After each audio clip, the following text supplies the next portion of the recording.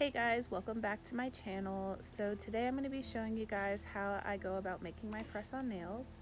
So the first thing that you guys saw was the little blue tack that I like to use to make my nails stick to my stand. I find that this tack is really nice and it doesn't get stuck on the back of the nails, but it's also sturdy enough to keep the nails on there for the most part.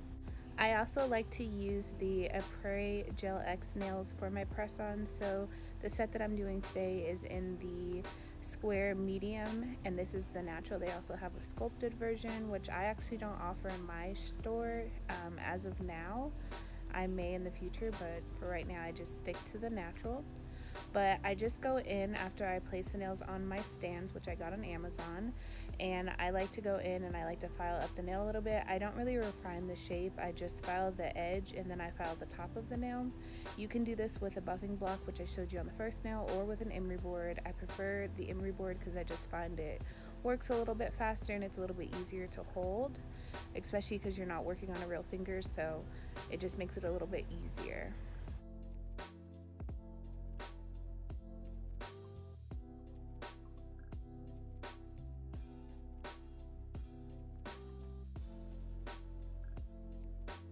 Alrighty, so now that we're done filing and buffing the nails, I'm going to go in with my C&D Swipe, and this is just a product that will clean the nails. You can also use alcohol or acetone as well. And then we're going to go in with our base coat. So I'm just going to apply a base coat on all of the nails, and then I'm going to cure for 30 seconds in my Melody Susie lamp, and then we're going to apply the polish. So I actually started my press-on nail company. I launched my website on September 20th of 2020. I haven't gotten any sales yet, which is perfectly fine. I don't really have much of an audience to start out with, but I thought it would be interesting to kind of share the process of how I'm opening my website and little tips and tricks that I can share with anybody who is also thinking about starting a press-on nail company. So just really fast before I continue on with that, I'm going to now start painting the nails with the color polish. So I'm using this olive green color from Madame Glam, and then this is like a nudish pink color from Model 1s. So I know some people may be looking at this color thinking like, well, that's way too pink for me, but I actually do plan on offering different options when it comes to nude colors, because I know not all nude colors will fit all skin colors equally. So I know something that may look like a nude pink on me or like a nude on somebody else may look way brighter pink on somebody who is darker, and on somebody who is darker, like a nude on them may look like a lot darker on somebody who's more fair skin colored. So I do plan on offering different options for that reason, to make sure that you're getting like the best fit possible. So after I'm done painting the nails, I cure them for 60 seconds to make sure that they cure properly. And now we're going to go in and do our smile line. So I'm taking that olive green color again, and I am doing my smile line. It's a little bit hard to explain how I do this. I kind of make two lines that meet in the middle and then curve them, if that makes sense. If you guys want a more in-depth video, because this isn't really a tutorial, if you guys want a more in-depth video on how to do hand painted designs for your press-on nails, then let me know and we can work on like smile lines and everything. Sorry if you can hear my kid. But I just go in and I do the line, and then I fill it in with the nail polish brush. And then I decided that the smile line wasn't deep enough, so I went back in and made it a little bit deeper so that I could actually fit like more design onto the tip. If you guys are interested in any of the products that I'm using in this video, make sure you check down in the description box down below. I'll have everything that can be linked down there, so if you're curious about anything, make sure you check down there. So now what I'm doing is I'm making a little dot where the top of my, or not the top, the bottom of my smile line is, and then I'm just going to create my smile line. So the difference with this nail, this is going to be our Camo tip nail. So I decided to go ahead and make the line so that I know where to make my designs, and then the line will be covered with Swarovski crystals at the end, as you'll see. So now with this nail, we're going in and we're going to do the camouflage nail. So basically what I'm doing is I'm taking a black and I'm taking my dotting tool and I'm just making these like random patterned little blobs all over the nail where I think it will look good. I am looking at a reference picture. This set is inspired by nails by Bano.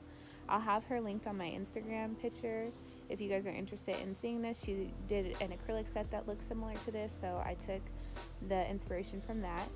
And so I'm using the black. I'm going to cure that for 30 seconds. You can do a flash cure of 10 seconds if you want, but I like to just make sure that it's properly cured. And then I'm gonna go in and I actually mixed my olive green and my black together, and I made like a darker olive green color. So I'm going in with that color and I'm just placing it randomly across the nail. You can place it over some of the black and then you'll place some of it by itself. So it's like a layered look, but then you also want to make sure that you are getting some blobs that are by themselves. And then the next color that I do is just the olive green by itself. So then you'll see me going in with just the olive green. And for my palettes that I like to leave my paint on, I like to just use foil. It's cheap and I can throw it away when I'm done. I don't have to worry about like cleaning it up or anything. So I like to use foil for my like paint palettes. And then I also mixed the olive green and some clear top coat, and I'm just going ahead and placing that as my lightest color all around. And yeah, that's how I did my camo. Sorry, that's not like the best tutorial, but I hope you guys understand what I'm doing. And so I'm just gonna do the same exact thing on this nail. It's just a little bit smaller because obviously I'm not doing it on the full nail, but I'm just gonna kind of go in order from darkest to lightest and then place little blobs all over the place and layer them until I get a camo effect. So if I made any mistakes while doing the design that I was doing, then I would either take some Scrub Fresh and I would just wipe off any of the uncured polish with a lint-free wipe, or I would take the other side of this dotting tool, which is the lining brush, and I would just wipe away the polish at the part that I didn't want it, and that worked perfectly for me.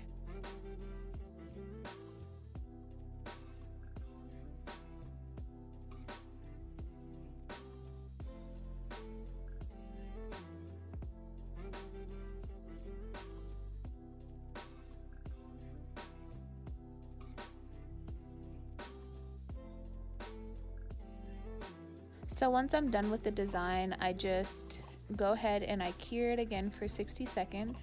And now we're going to go in with our Swarovski crystals. So these are the rose gold crystals from Blue Streak Crystals, I believe.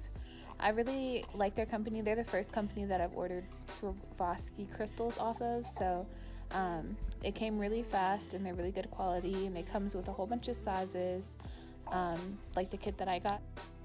So for the design, I decided to put one of the medium-sized Swarovskis in the middle, and then I surrounded that with smaller crystals going down either side, so it was just along the line of the French tip, and I think it came out super cute. So as you can see, I am having some trouble like figuring out which size I want to put where. So, but one of the nail techs I follow, she recommended using base coat for placing your Swarovski, so I decided to try that for this set.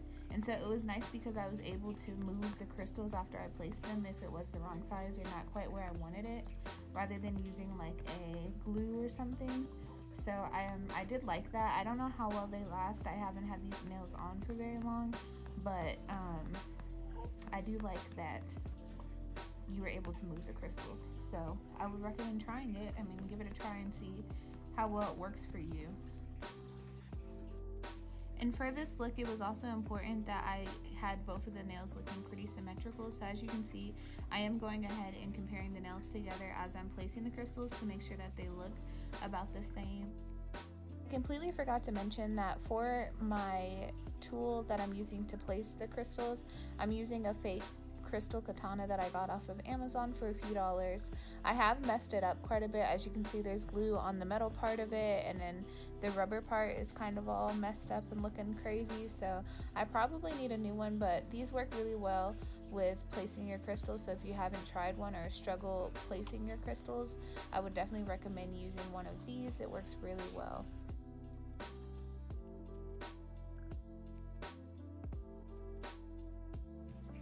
So here's the nails after I'm done placing the crystals. I just placed that into the light for 60 seconds to cure that base gel, and now I'm going in with top coat. This top coat is from Lavender Violets. I go through top coat and base coat a lot because I find that top coat and base coat get, I don't even know what the word is, but like I get like little crystals and color sometimes stuck in my top coat, so I have to go through top coat a lot. And I really like the Lavender Violets top coat. It's a cheaper one. I got in like a kit of like 30 polishes, but I would definitely recommend their top coat. It works really well. As you can see, the shine is really nice. So I do not go over my Swarovski crystals with the top coat. As you can see here, I am just kind of going around the crystals. But yeah, so after I top coat the nails, then I cure again for 60 seconds, and then I like to wipe the top with the Scrub Fresh just to make sure. And here's the final look. So if you guys are interested in purchasing these, my website will be linked down below. But other than that, I thank you guys so much for watching. Don't forget to subscribe and stay tuned Mondays, Wednesdays, and Fridays for more. Love you guys. Bye.